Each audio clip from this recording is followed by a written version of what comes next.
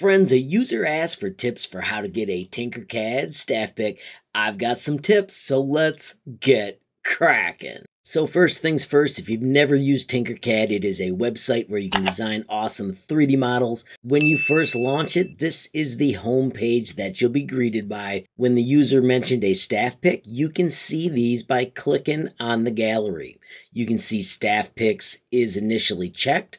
It's sorted by most recent, and you can always click on these and check out the amazing designs. This is ZDP 189. I highly recommend that you click on his profile, check all his mechanisms. Notice they are set to copy and tinker, so you can actually get inside and see how they work. You can also always click view in 3D and view somebody's creation from every angle, including being able to zoom in.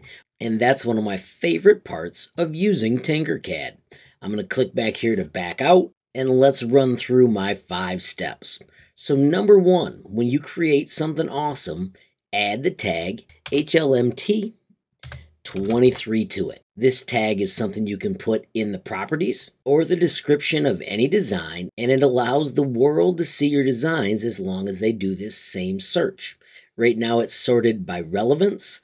If you change it to recent, you can see the most recent creations that have been shared. This is a fantastic way to let me see your work or also get messages to me or anybody else that's checking the HLMT23 tag. As you can see, there are tons of designs. Of course, whenever I see new ones, I will check in and I will give them a reaction. One thing I do want to note, spamming with messages is really not appreciated. If you're reaching out to your friends, you should share a tag with them like EX24. This keeps the HLMT23 tag full of designs instead of just messages that are to your friends. Number 4 is going to come from the Tinkercad homepage.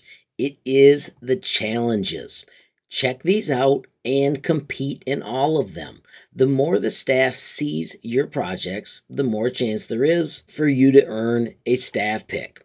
When you click on these, notice you'll find all of the rules. This one is an automation challenge. It closes on August 27th. There are currently 101 submissions.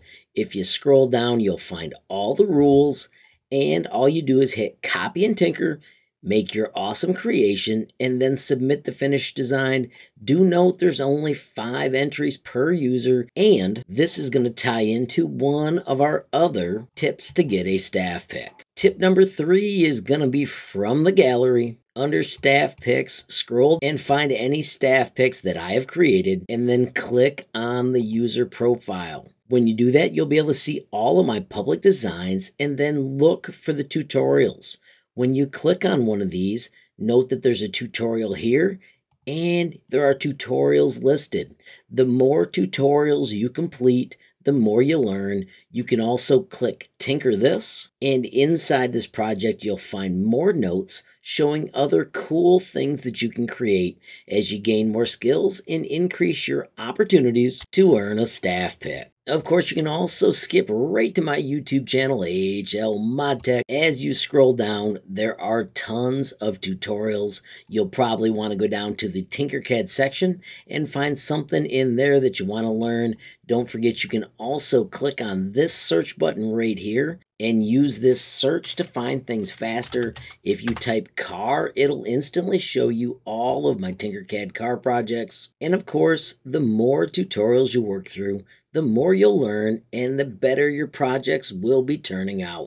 And tip number 2 is post your designs to social. You can find Tinkercad on Instagram, X, TikTok, and also in Facebook groups. Make sure you share your designs to all of them. And of course, tag everything with hashtag Tinkercad.